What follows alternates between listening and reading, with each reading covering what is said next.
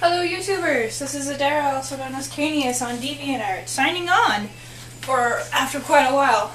So after my Mass Effect 3 armor, I was so excited for Comic-Con, PCC, for 2012 here in Phoenix. However, a few days ago, my armor is all ready for Phoenix Comic-Con, so if you happen to pop by Phoenix Comic-Con, look for the giant nerd in white armor. That would be me. However, on Saturday I will be dressed up as a Star Trek nerd because of Patrick Stewart. But that's neither here nor there. This is a new project. A few weeks ago, or actually a week ago, my roommate wanted to cosplay as Raspberyl from Disgaea 3. So, most of the outfit is going to be hand-sewn, and I will not be filming that because my roommate is the one to be making those. However, I am making her horns, her wings, and her little skull pendant. And right now I'm going to show you how I've been going about doing her horns. So, first off, I cut off a template that fits my roommate's head for her horns, and I just made one. And this one I can flip back and forth. And then, with the foam, I cut out 3 pieces. So I have 2 in the same way, and then 1 in the opposite way. Reason being is that I'm going to glue these together, and one's going to be in the middle, and the other one's going to be on the end, if I can get it right. So it'll look like that when I glue them together. And I roughed up the inside because this is part of my diamond plated foam that I have. So I just kind of roughed up all of the diamond edge off, so it will, when I glue these together, excuse me, they'll sit relatively flush. And we're going to do that now.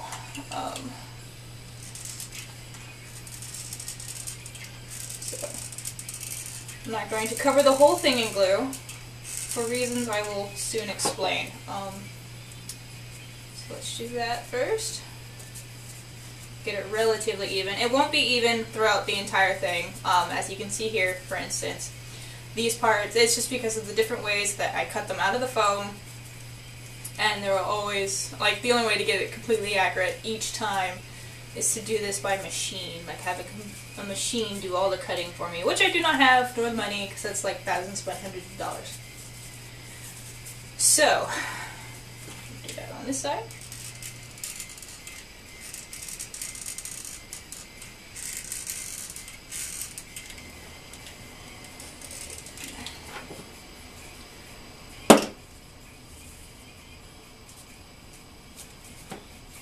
Add pressure to it so it sits a little bit firmly.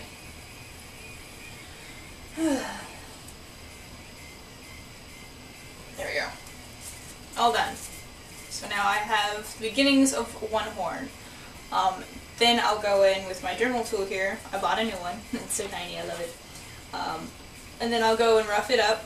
Or not rough it up, I'll go ahead and make this smooth. That'll be the first step, is to sand this down so it's completely flush. All of it. And then I'll start to round it down to an actual horn-like shape. And when I do that, it will look something like this. So I have one horn done. So as you can see, I already rounded it down. And in some of the pictures I saw of Raspberyl, her horns had little rib marks in them, and in others they didn't. So I decided to put rib marks in them, simply for the fact to make it look not like cow horns. But also what I'm going to show you guys is that since I glued 3 pieces of foam together, I'll get these little lines in here, as you can see, and I'm going to show you how to cover those up. I mean, sometimes they're quite flush and I don't have to do anything to them because after I paint over them that will probably be fairly invisible and not noticeable. But in other places, like up here, I would have to do a bit of modifying. So what I'm going to do is I have my hot glue, and then I have my Sculpey 2 here. And I'm just going to take my hot glue and run it along that line. Then with my Sculpey 2, I will flatten it. If my glue doesn't want to grab a hold of my Sculpey tool. And of course, in some instances, it may just goob up or dry too quick for me to flatten it. But if that happens, I can just use my heat gun, superheat my sculpting tool and remelt this glue, and it'll be fine. That way, when I paint over this, the glue will act like a top layer. Therefore, the glue will just, or not the glue, the paint will just cover up the glue and not the line, or, yeah.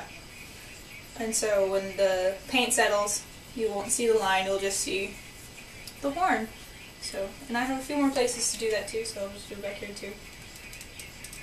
Even though doing it back on this side of the horn isn't relatively important, because you probably will never see it.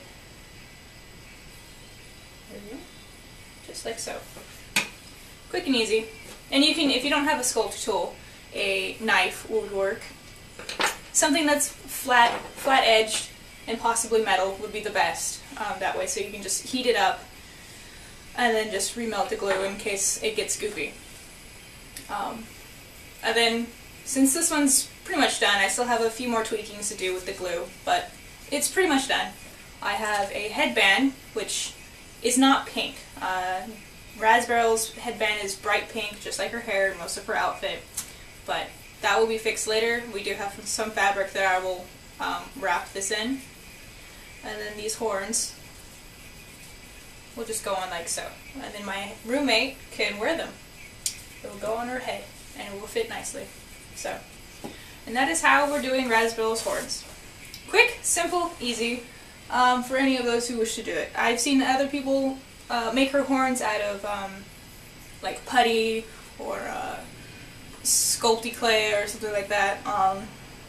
And those are relatively, I wouldn't know exactly how heavy they are, but I would assume it's heavier than ½ an ounce. That's how much this one horn weighs out of faux. ½ an ounce. It weighs virtually nothing. So, something lightweight that you will probably never feel on top of your head. So, once again, showing you tips, tricks, and how-tos by Adara, also known as Kanius on DeviantArt.com. So, I'll be back with more videos. Next up, I'm going to do her little skull pendant. That won't be until tomorrow. But so far, I'm going to spend the rest of the day finishing these horns. That's right, these horns have only taken one day so far. But I must sign off and finish this project, for I have more to do. I bid you all good night.